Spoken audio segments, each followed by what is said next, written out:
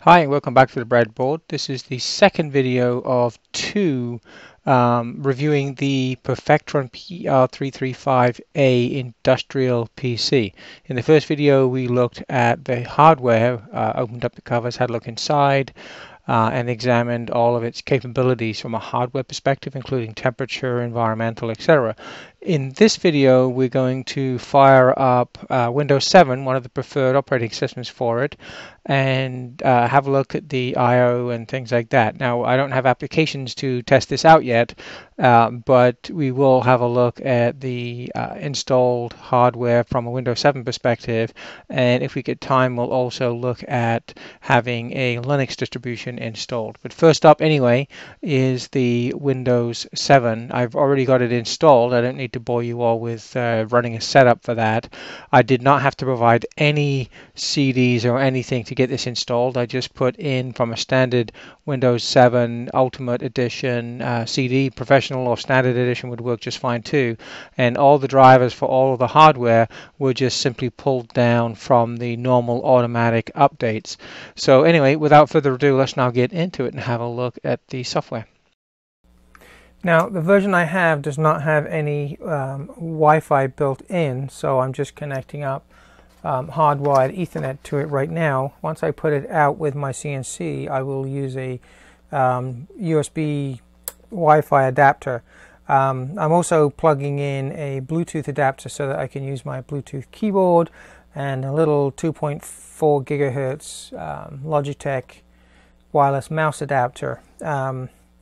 That's pretty much all I'm going to plug in here right now. I will be doing some other videos to test out the RS485 and things like that as I go through with the industrial PC stuff. So once I've got this configured, before I put it outside, I will be doing some videos on some of the PLCs and displays that I have, which will use Modbus and things, and I will see if we can configure this to actually talk to them over the RS485 and Modbus. Should be kind of interesting.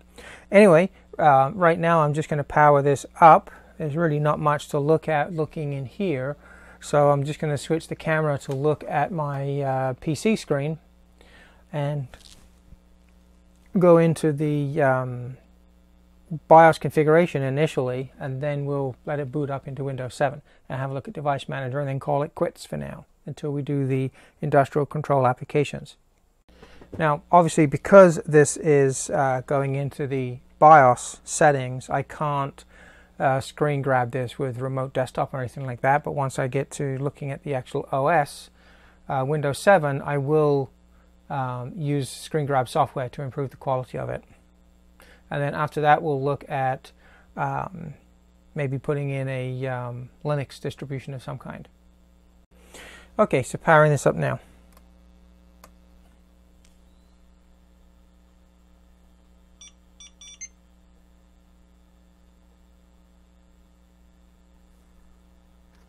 Now, the first two setups it has there are for too slow.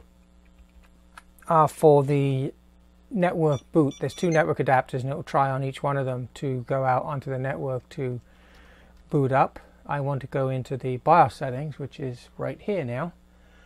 We turn off some of the other lights. Maybe it'll help improve the brightness of the display for you.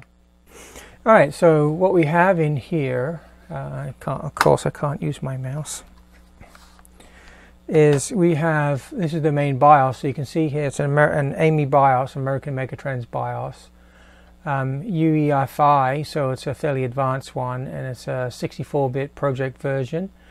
Ivy Bridge i7 361 mobile processor, currently running at 2.3 gigahertz. It's got 4 cores, 8 threads, so it's got lots and lots of horsepower.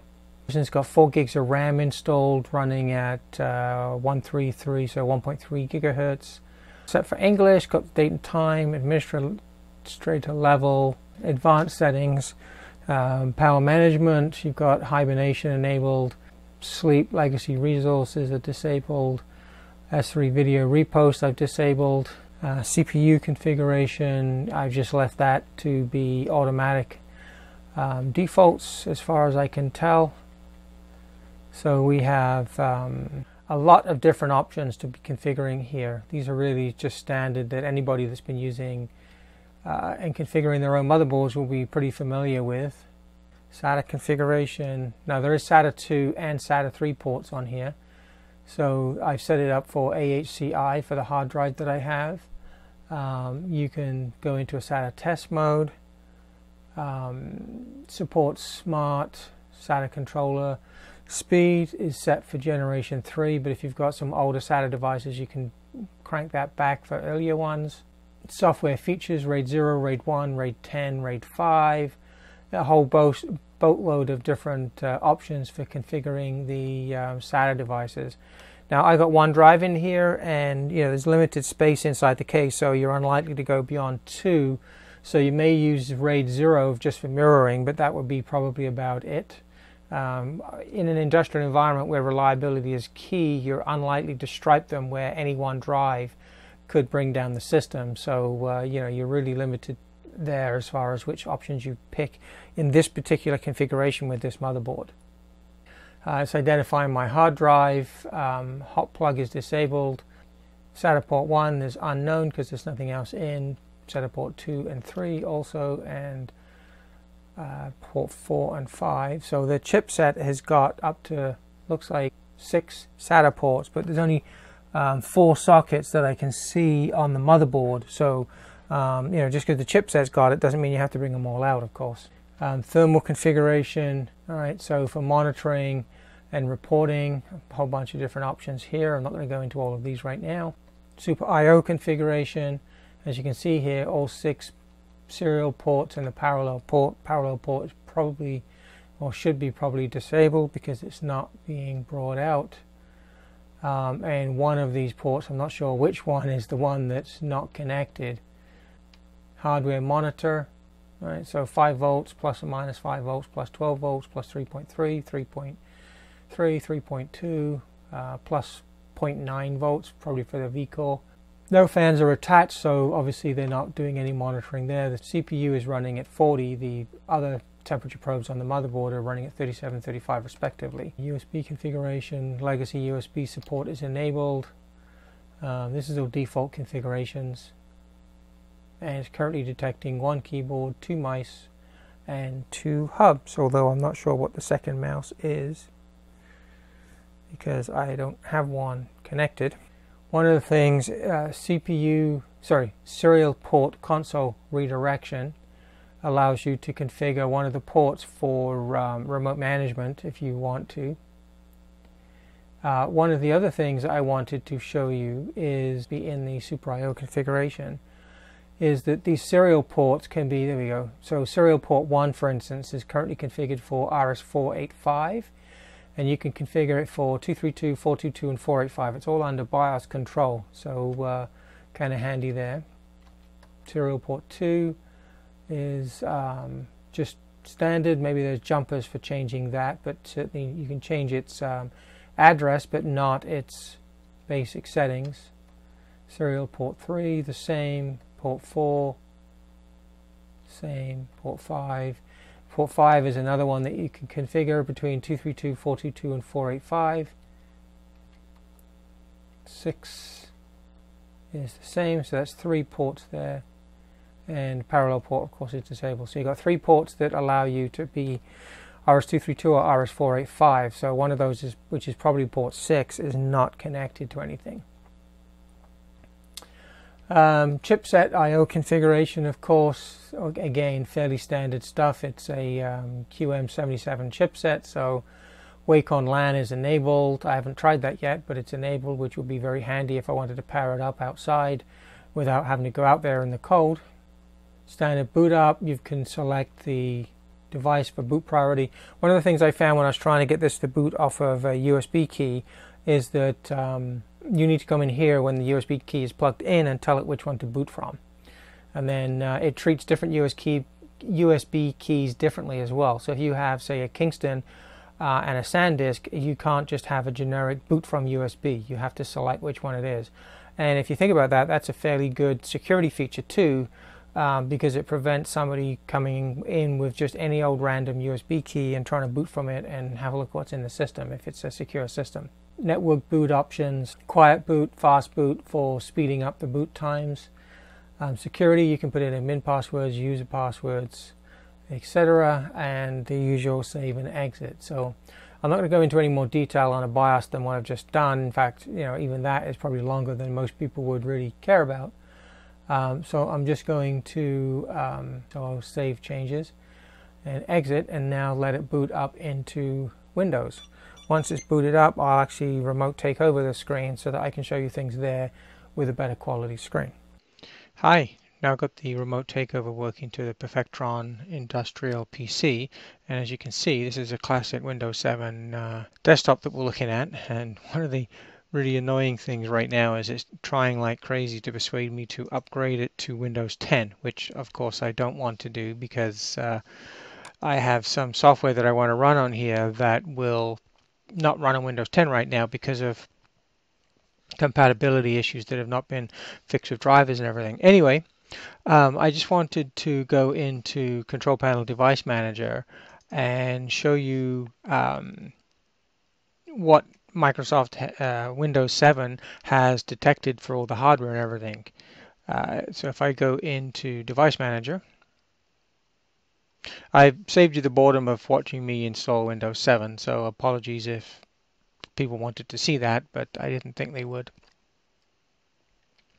Here is the standard device manager list. As you can see, I have not, I did not get a CD with the PC to have any drivers on it, and all I did was put Windows 7 Ultimate onto a USB key, put it into the front of the unit. After obviously I had to add my own hard drive inside because it didn't come with a hard drive, and I just booted it up onto the USB key, installed Windows Ultimate, gave it a CD, gave it a key so that I can use this for longer than just 180 days.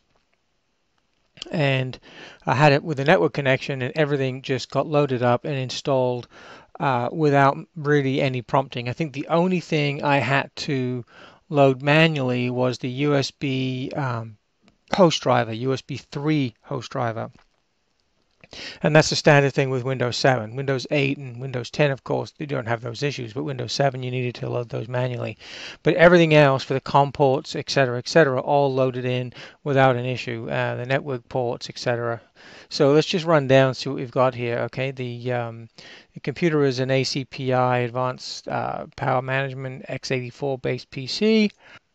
As you can see, it sees my Toshiba 2.5-inch drive. This is actually from a MacBook Pro when I upgraded the hard drive to a hybrid drive a little while back. This is what I pulled out of it, so it didn't have much use. It's not really meant for an industrial purpose, so I will put it out with my CNC that's going to be getting subjected to about minus 20 degrees C in the next few weeks. I can't really drive anything much beyond that. It just depends on what the weather does.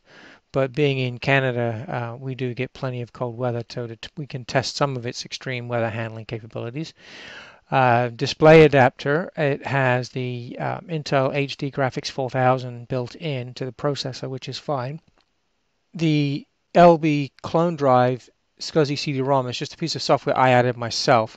Windows 7 doesn't really like to handle ISO files very easily, and I had a few that I wanted to be using with this. So I just, virtual clone drive is free from slice-off, so I nearly always add it to my builds when I install things. HDMI interfaces, the whole bunch of these. I've always been disappointed with Microsoft with HDMI because they don't really tell you what that device is. They just tell you it's a HID compliant device. Well, whoop-de-woo. What HID compliant device? Keyboard, mouse, what? I don't know. Anyway, controllers, you've got your standard chipset controller, and as I said in the previous video, I had configured it for AHCI, and it's an ATA channel 0 on the adapters. I've got one keyboard, and I got this really weird thing where it thinks I have two mice. I don't know why, but that's something I've seen Windows do a few times when, even if you've got one device, sometimes it will pick up on the fact you've got two. Here's where the interesting bit comes in. When I expand the monitors, right now I only have one screen plugged in, but it's always identifying the digital flat panel, and I haven't found a way yet to turn that off. And sometimes it can be a little annoying when the PC powers up and it decides that it wants to use the digital flat panel as the default display and leave the one that's plugged in blank. So I've now gone into Windows and set it up as the HDMI screen as the default screen. And within here, I can go in and just simply disable it now that I'm here, and that will prevent it from being used in the future for this particular build. Network adapters, it found the two network adapters. Now they're not both the same network adapters. They are close. They're both Intel, and they're both gigabit network adapters, but one's an 82574 and one's an 82579 LM. So I haven't looked up what the differences are, but as far as I'm concerned, both of them were found and got installed quite happily. And they're both gigabit, so you can run a fault-tolerant network or even have the industrial PC participating in two separate networks. You might use one for communicating out to the internet or to your corporate network, or your factory network, and maybe the other one might be used for communicating with locally attached network Modbus devices or something like that. Who knows? Anyway, we'll be playing with those over the coming weeks as I start adding devices to this and using it as the main PC to talk to some of my other industrial control devices. COM ports, this is the really interesting one. So it picked up all 6 COM ports. Now it doesn't see these as whether they're RS-232, 422 or 485. From this end of the software, it really doesn't know the difference because those 3 standards, RS-232, 485, and 422, they're all about the physical communications between the 2 communicating devices. They're not about the higher level protocol that would be sitting, they're all going to be using 8 bits, no parity, 1 stop bit, and things like that, or with parity, or and the different baud rates. And things like Modbus, etc., they all rely on the protocol that sits on top of that for communication. So as long as both ends are configured the same way, the PC is not really going to care from its software perspective. It's not going to know that it's talking over RS-232 versus RS-485 or something. But obviously at the physical level, there are huge differences between them. The RS-232 is just a single-ended plus and minus 12 volts, or to 15 between. It depends on what you're hooking into, but it's just a single-ended transmit and receive drive system. RS-422 is a differential signaling, and then RS-485 is a little more advanced than even RS-422. So we'll go into more of those as I start doing some other industrial control videos later on and start hooking up HMI devices and things like that. But anyway, all 6 of them have been detected. 1 of them is on the front panel, 4 of them are on the back panel, and 1 of them is not connected off the motherboard. Processors, this is the i7 quad-core processor, the Mobile 3610 QE CPU running at 2.3 gigahertz nominally, and as you can see, it has 8 virtual cores, or 4 physical cores with 4 hyperthreading cores in there as well. So that's adds up to being quite a powerful PC and have the ability to do a lot of things. I've added an extra 2 gigs of RAM into this. It's not industrial strength RAM, so if I do get any issues with the PC once I put it out in the cold, I will remove the extra piece of RAM that I put in there and just leave it with the 4 gigs, which still should be fine.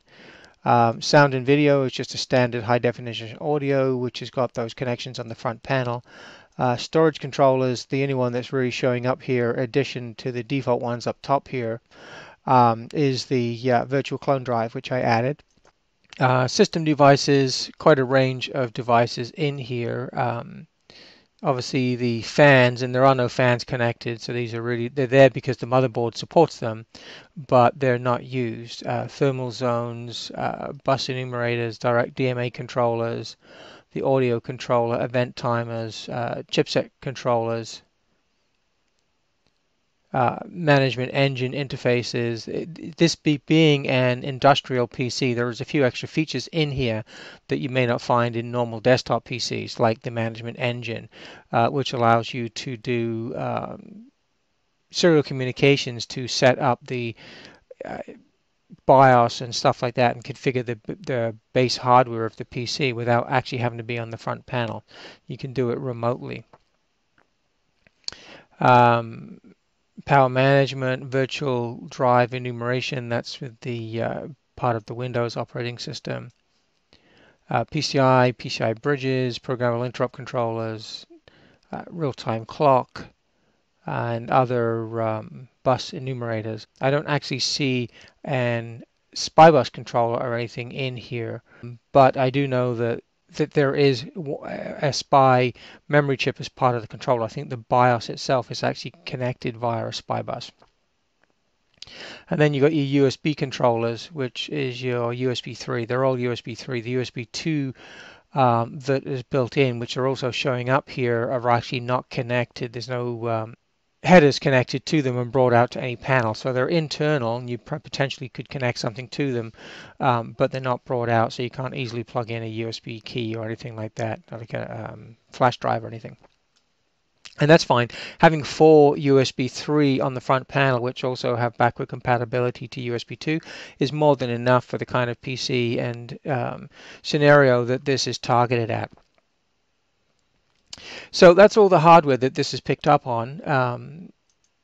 I actually did with Windows 7, you do have a performance index as well. So I actually ran that just out of curiosity. So if I go into computer properties. So I ran it, and it comes up with a score of 4.6 on the performance index, but that is not because of the computing power of this. So if I go in here, you can see the 4.6 is actually just because of the graphics. And I haven't put a high performance hard drive in here. This is just a physical hard drive. As I say, it's a little 2.5-inch Toshiba. I will try a Linux test on a future video where I have a 16 gigabyte Swissbit industrial grade memory cards, SATA based memory card that I'm going to plug in here to do the Linux test, because Windows won't really go into 16 gigs easily, but Linux will. But as you can see, the processor and the RAM, they're both way up, almost maxed out as far as performance on the Windows 7 is concerned. So that's pretty good. I don't anticipate there's going to be any issues with running quite a few different applications in here. I don't know what else I can really show you right now that would be of any relevance. Everything else is going to be basically showing you what Windows 7 is, and that's not really what is of interest to anybody, I don't think. The whole purpose of this is to talk about industrial control and industrial PCs and everything.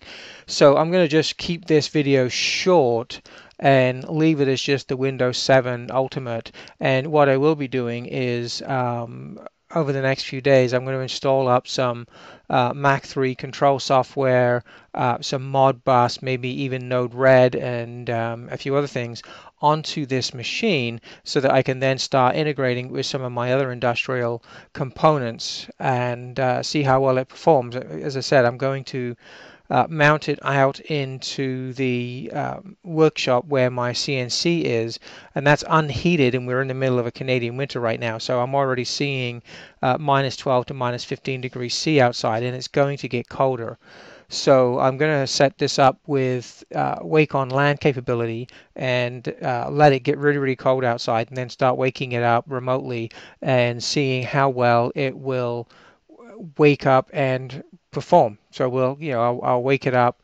I'll have a quick look at how fast the processors are running, see if they're throttling back or not, or increasing speed. I think based on the graphs that we looked at in the previous video, when we're down at the negative temperatures, the processor actually starts getting a little bit faster with its speed step control.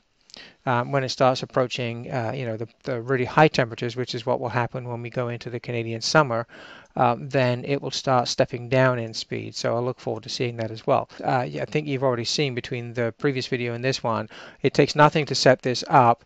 It's a fully fledged PC, the same as you would get for your desktop and everything else. but with full industrial, environmental, extended capabilities. As I said in the previous video, minus 40 degrees centigrade to plus 85, vibration and shock resistance. There's no fans. It's fully passive cooling out to large heat sinks, aluminum alloy heat sinks on either side of the chassis for this. So, and they're using copper heat pipes to take the heat away from the main CPU and dissipate it out to those heat sinks. So it's not going to have any issues keeping cool. It's not going to have an issue of dragging in any environmental crap that might be in the air to contaminate the capabilities of cooling or the functionality of the board. Because there's no airflow internally, it's going to be just fine. It's probably going to stay clean for as long as I have this thing up and running. That doesn't mean to say that when I'm running the CNC and things like that, the external might get covered in a bit of dust, but that's to be expected in some, industrial environments. So we'll just look at that as and when it may happen. Right, so that wraps up the video. I look forward to doing some more as I get software installed on here, and as I do, I will get them recorded and online for you to see those as well. It'll be interesting to see how well this performs. I'm not going to be able to stress it, I don't think, to the limits of what it is actually capable of, but I can certainly show you it working in really, really cold environments, and later on, into the plus 30s, 40s degrees when the Canadian summer kicks in again, because my workshop gets quite hot if I'm not running any fans or anything, so I'll deliberately leave it to get heated up when that time comes. Anyway, that's it for now. So see you again soon.